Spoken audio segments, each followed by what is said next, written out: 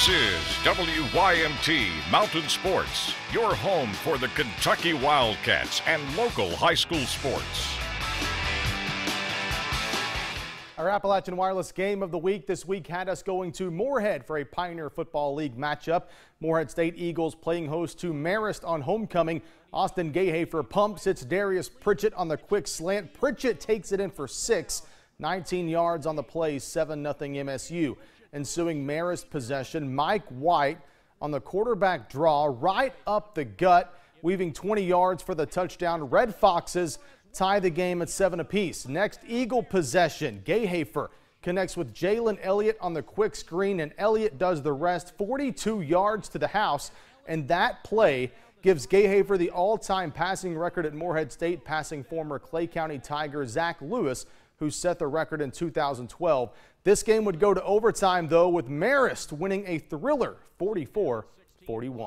We were expecting a back-and-forth game. They got a great offense, and we knew they were going to keep coming at us. Credit to them. They kept playing. They were down 10 with about 6 minutes to go in the game. They got it tied up. But credit to our guys in overtime. Big play by Mike White to Justin Christian. But this is the type of game we expect to come in here in a homecoming game.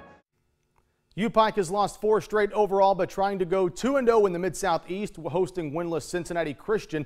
Some trickery from the Bears. Shannon Patrick, the backwards pass to Russell Gordon, who then throws it downfield to a wide-open Willie McLeod. Falls down at the 2-yard line, gain of 32 on the play. Very next play, McLeod punches it in for 6. Bears take a 7-0 lead in the first quarter. Next Bears drive, the give is again to McLeod. He uses the nifty juke step to sidestep the defender, his second rushing score of the game. Bears roll in this one 59-0 over the CCU Eagles. Peyton Manning on hand for Tennessee and #1 Alabama down in Knoxville. Lane Kiffin digging deep into the playbook. The reverse, Calvin Ridley to Ardarius Stewart, 34 yards down the near sideline for the touchdown. Tide lead at 7-0. Late first quarter. Now the defense doing its part. Joshua Dobbs picked off on the screen attempt by Ronnie Harrison, and Harrison nothing but green in front of him. 58 yards for the pick 6, and just like that, it's a 2-touchdown lead. Crimson Tide have no problem with the Volunteers.